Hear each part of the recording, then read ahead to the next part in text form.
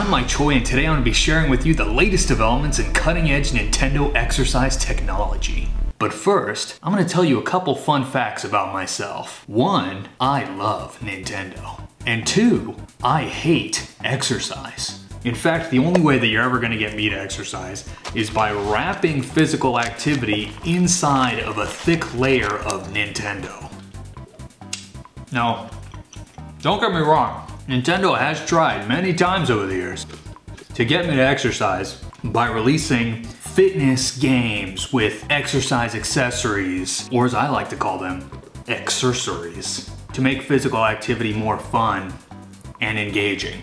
In 2006, Nintendo released Wii Sports alongside the Wii Remote, which allowed you to feel like you were really playing tennis. In 2007, Nintendo released the Wii Balance Board alongside Wii Fit, which promoted a healthy lifestyle through proper diet and regular physical activity.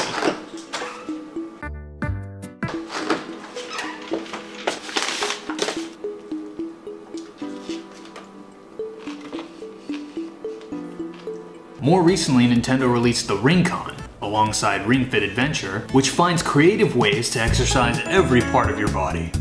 And of course, who could forget Nintendo's latest offering, Jump Rope Challenge, which gives you all the exercise of jumping rope using just the Joy-Cons.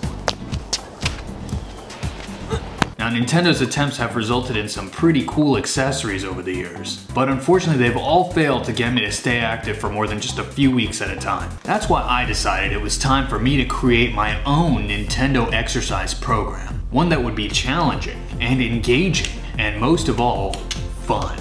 That's why today I'm introducing, for the first time, the Labo Fit Adventure Kart Kit for the Nintendo Switch. The Labo Fit Adventure Kart Kit is an exciting new way to exercise the entire body while playing Mario Kart 8 Deluxe. Using our patented Tapo technology, you can control your kart by pedaling on the Bike-Con and steering and shooting items with the Ring-Con. The Labo Fit Adventure Kart Kit will exercise every part of your body. Your arms, your core, your legs, and most importantly, your mind. There's no better way to stay fit from the comfort of your home. But you don't only need to stay at home.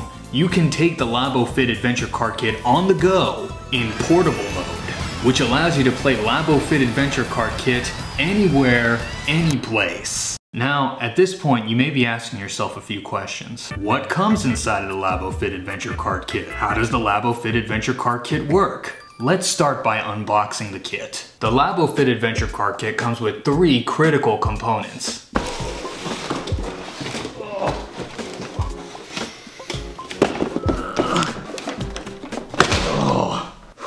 The first component of the kit is the Bike-Con, which is short for Bicycle Controller. The Bike-Con is equipped with sensors that allows it to detect how quickly you're pedaling and translate that to your kart's acceleration in the game.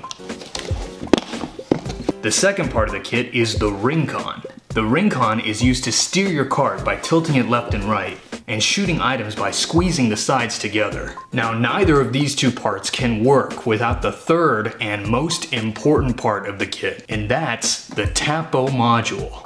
The Tapo module is a small wireless robot that hugs your Joy-Con and presses specific buttons when it receives signal from the Ring-Con and the Bike-Con. The Tapo module is the heart of the Labo Fit Adventure Kart Kit. So to see how it works in more detail, let's take a closer look. The Tapo module is designed to securely hug the Joy-Con and is equipped with small motorized arms that press the SL and A buttons.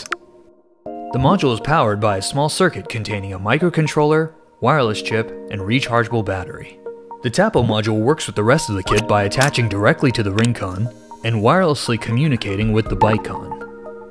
The Bike-Con has a built-in sensor that tracks your speed as you pedal.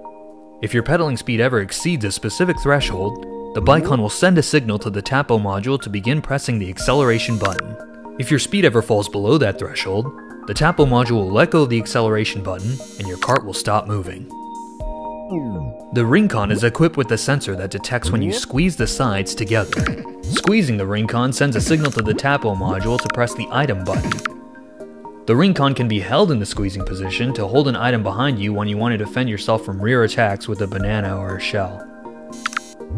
The Rincon is also used as a steering wheel to move your kart left and right using intuitive tilt controls. And that's a closer look at how the Tapo module works.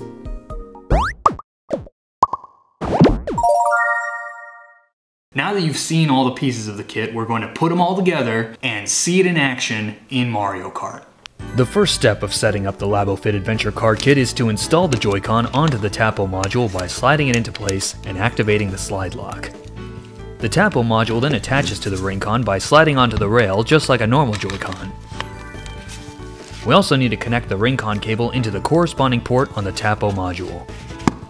Once that's done, the next step is to carefully mount the bike-con and prepare yourself mentally and physically for an intense session of exercise. Now that we have everything installed, the best way to demonstrate the Labo Fit Adventure Kart kit is by playing an uncontrolled online match against complete strangers. Ooh, we're playing against Hank Hill. That's pretty cool. I'm gonna let Hank Hill know that I'm using tilt controls and that I'm excited to play with him. I'm gonna start pedaling now so that as soon as the race starts, I'm already accelerating. All right. As you can see, I'm using the Rincon as a steering wheel, and that's because it's using the native Joy-Con tilt controls. Oh! All right, here we go. Now we got items. What are we gonna get? All right, so now that I have a mushroom, I can use it by squeezing on the Rincon. Oh, get out of my way. Oh my goodness. As you can see, it's only the first part of the race, and I'm already out of breath, which says more about me than it does about the Labo Fit Adventure Kart kit. Oh man, someone stole my mushrooms. Come on. Now, the thing about the golden mushroom is that it's quite a workout because you have to squeeze the Rincon many times. Oh no! Give me the star. I'm gonna lose. No! Okay. Whew. See, the thing about the Labo Fit Adventure Kart kit is even when you lose in the game, you're winning at exercise. After watching that riveting Mario Kart 8 footage, you may be wondering, are there any other games that I can play with the Labo Fit Adventure Kart kit? The answer is yes. Let's try playing the popular Nintendo fighting game Super Smash Bros. Ultimate using the Labo Fit Adventure Kart kit. Now keep in mind, the only two buttons I can press are the A button and the L button. And so I am at somewhat of a disadvantage when it comes to Smash Brothers. But we're gonna give it my best shot. Ooh, we're playing against Ganondorf. 3, 2, Alright. 1, Hey, what's up Ganondorf? Come here. Come here. Let me grab you. Let me grab you. Oh. Okay, first off goes to Ganondorf. Oh no!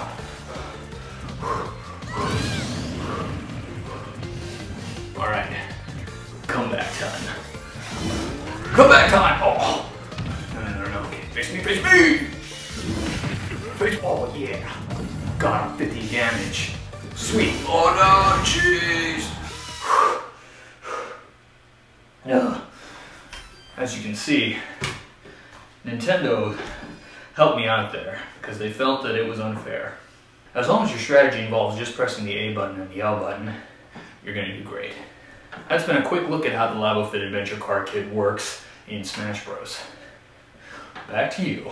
Now, at this point, you're probably thinking, oh, okay, I get it. It's an exercise kit for the Nintendo Switch that will revolutionize the way that I think about exercise. What else? Well, let me tell you what else. Alongside the Labo Fit Adventure Kart kit, we'll also be releasing this limited edition amiibo of Tapo, the official mascot of Tapo. The Tapo amiibo has a removable Joy-Con that's held in via magnets. You can just remove the Joy-Con by sliding it out. Then, once he's all done resting, you just slide the Joy-Con right back in and it just clicks back into place because of magnets. At this point, you may be asking yourself, how was the Labo Fit Adventure Kart kit made? Well, luckily for you, I recorded every step of the process. So let's go on the Labo Fit Adventure Kart kit journey together. Let's begin our journey by talking about the design of the Labo Fit Adventure Kart kit, starting with the Tapo module. By far, the most complex part of the system is the Tapo module. When designing it, I had to take into account a lot of aspects of how it would connect to the Joy-Con as well as the rest of the system. Luckily, I know a thing or two about connecting to Joy-Cons. For the bike-con sensor, I decided to use an infrared tachometer that would detect your pedaling speed. For the ring-con sensor, I decided to attach a little flex sensor to the inside of the ring to detect squeezing. This sensor is similar to the one in the Power Glove that detects how hard you're bending your fingers. Now that the Tapo module and the rest of the kit is designed, it's time to head to the mecha shelf to begin the sacred act of fabrication. Our first stop on the fabrication journey is the 3D printer I'll be using to print the housing for the Tapo module.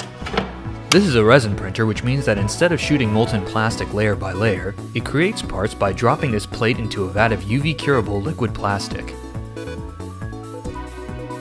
Once the plate is submerged, a UV light show is projected onto the bottom, which cures each layer of the print until you're left with your finished part. This process is called stereolithography, and it's great for creating smooth parts that are easy to sand and paint later. The part is still covered in quite a bit of excess resin, so to remove that I'm going to put the part inside of this automated isopropyl alcohol bath. It's fun to watch the hypnotic motion of the part circulating in the isopropyl alcohol, but the fumes aren't good for you, so you shouldn't do this for very long.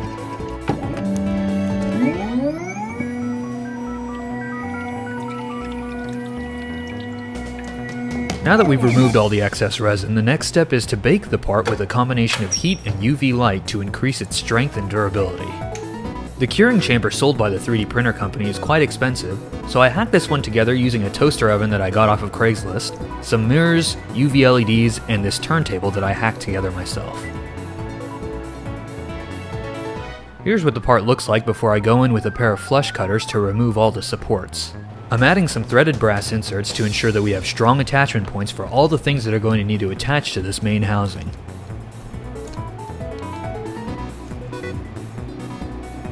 Now, not everything on the Tapo module is 3D printed.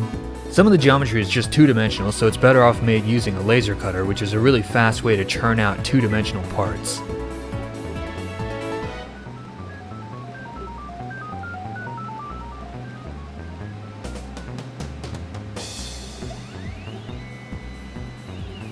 Because this laser is actively vaporizing the plastic, it's important to protect yourself from the fumes that it generates. I've invested in a nice two-part ventilation system that protects my lungs from those nasty VOCs. Speaking of nasty VOCs, our next stop is the mecha booth, where I'll be painting all the parts. The first step is to apply a layer of primer to all the parts to ensure that the paint coats stick extra well. For the color coats, I'm going to be using these Tamiya rattle cans that come in fun colors like brilliant blue, light green, and camel yellow. All of this painting is being done outdoors while using a respirator to prevent myself from inhaling any of the paint fumes. For the clear coat, I'm going to be using this can of Mr. Hobby Mr. Super Smooth Clear UV Cut Matte. This last step will help protect the parts while giving each of them a consistent surface finish that's worthy of the Mr. Super Smooth Clear name. Next up is the electronics for the Tapo module, which include this teensy microcontroller, which is the brains of the operation, this XB wireless chip, which is going to allow everything to talk to each other, and finally this SparkFun adapter board that's going to make it really easy to connect these two parts. I'm going to be making two different versions of this basic board, one that goes inside of the Tapo module and one that goes inside of the BikeCon. Once the boards are done, there's some intense programming involved to make sure that they can send and receive signals to the motors and the rest of the kit. Now that I'm done making everything, it's time to assemble. The first step is to start assembling things inside of the main housing. I'm going to start with this green piece, which is the item arm, which will press the SL button to shoot items. The arm is spring-loaded so that it returns to its original position after hitting the button. Next, I need to install the servo motor, which is responsible for pulling the arm down when it receives signal from the main board. The acceleration arm is similar to the item arm but oriented in a different direction. But before I can put the servo in for that one, I need to install this cable that will allow the ring con to attach directly to the tapo module. I designed this hole so that the connector would sit Mr. Super Smooth flush once it's fully installed. Once the last servo is in place, it's time to close up the main housing by installing this clear cover that I laser cut. This cover stays in place by screwing into the threaded inserts that are embedded inside of the housing. These arms on the bottom that help keep the Joy-Con in place also screw into the threaded inserts. I also designed this slide lock to help keep the Joy-Con from moving out of place during an intense turn. The next step is to install all the electronics, like the power switch, battery, and the circuit board that I made earlier. Once that's all installed, the next step is to attach the servos to the main circuit by connecting these little cables. The final step is to attach this rail, which is going to allow the tapo module to physically slide onto the ring con like a normal Joy-Con. And now the tapo assembly is complete. Now that we've finished assembling the tapo module, we need to make sure it's fully functional by running a few tests. The first test is to make sure that the Joy-Con fits by sliding it into place and making sure that it's nice and snug. Now we need to test how the module fits with the ring con. It should be able to slide on easily, but also feel secure and not wiggle around when you're shaking the ring con. I also need to attach this little connector to that port on the side of the tapo module. Once I move the switch to the on position, the tapo module should be able to detect when the ring con is being squeezed.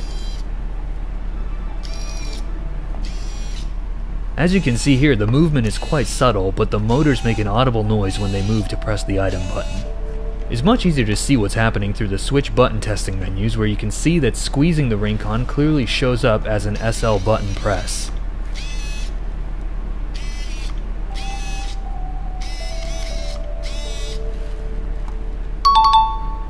Now that that works, the next step is to test that the tapo module can talk to the bike con. But since I haven't made the bike con yet, I'm just going to have to use the raw bike con circuit. The bike con circuit is using this infrared tachometer that can detect how quickly the pedal is moving past it. For now, I'm going to use my finger to emulate the pedal's movement. Once the movement frequency exceeds the threshold that I set in software, the bike con circuit should send a signal to the tapo module to press the acceleration button, which you can see here. If the movement frequency falls below that threshold, the bike con circuit will alert the tapo module to let go of the acceleration button.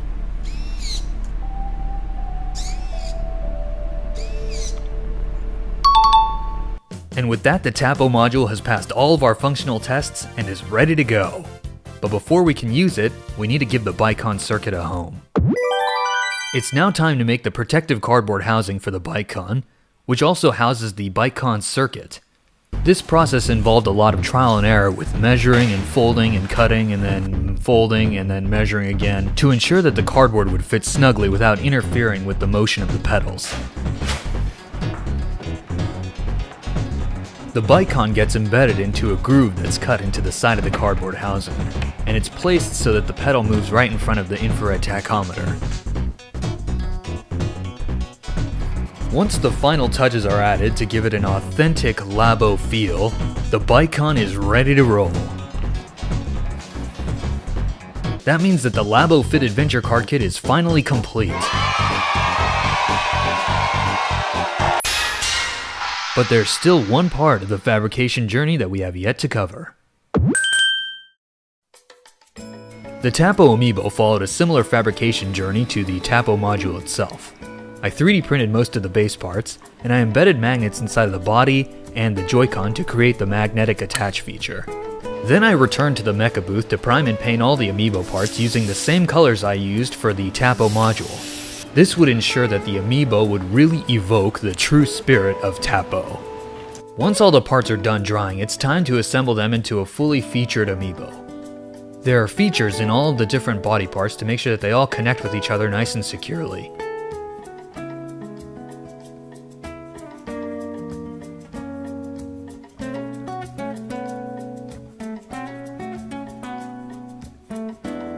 For the base of the amiibo, I laser cut this branding emblem on the bottom where I selectively masked the lettering, and then I sprayed it with Mr. Hobby Mr. Super Smooth Clear UV Cut Matte. This technique results in a really cool effect where the letters are shiny but the rest of the emblem is matte. Once that's done, the Tapo amiibo can be assembled onto the base.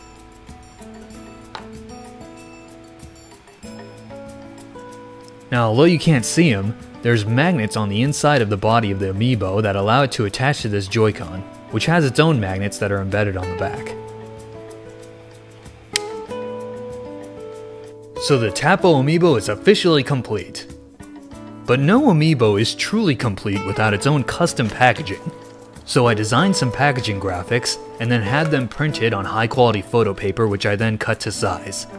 I then spray mounted those graphics to a thin piece of laser cut acrylic, which I designed to be the exact size of an amiibo cardboard back.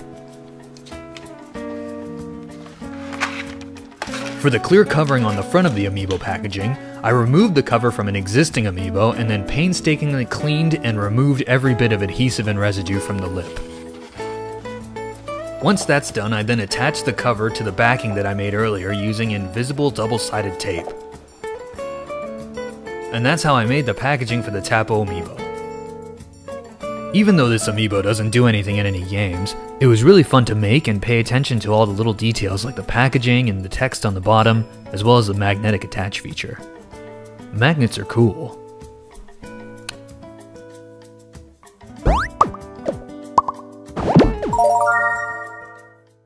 That concludes our exhaustive look into how the Labo Fit Adventure Kart Kit was made. Now at this point, you may still be asking yourself, is the Labo Fit Adventure Kart Kit real? The answer is yes. Everything that you saw in the video, including the Tapo module and the Bicon, actually work the way that I described. I've been using the Labo Fit Adventure Kart Kit for the past month or so to actually exercise. And although it is difficult, it is pretty fun and engaging, as I hoped it would be. But for many obvious reasons, I don't have any plans to sell or productize the Labo Fit Adventure Kart Kit. For now, it's just a concept for a product that would be really cool that I decided to hack together a prototype for. Over the past couple years, Nintendo has shown that they're willing to experiment with the Mario Kart idea. For instance, they added Nintendo Labo support to Mario Kart. They also created those Mario Kart remote control cars. So it's not entirely out of the question that they could implement something like this in the future. Nintendo actually has all the pieces that they need to achieve essentially the same solution that I've achieved with the Labo Fit Adventure Kart Kit. Ring Fit Adventure comes with this elastic leg strap that you can attach a Joy-Con to.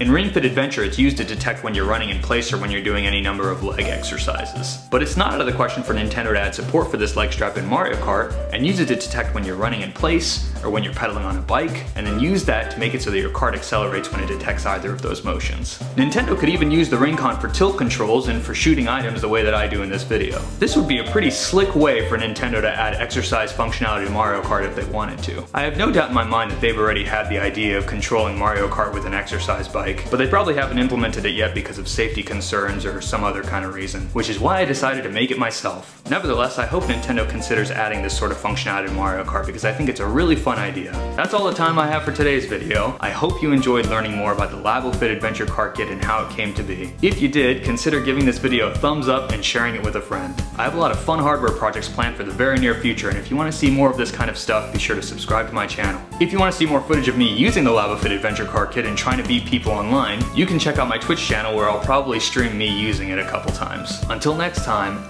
I'm Mike Choi, and thank you for watching.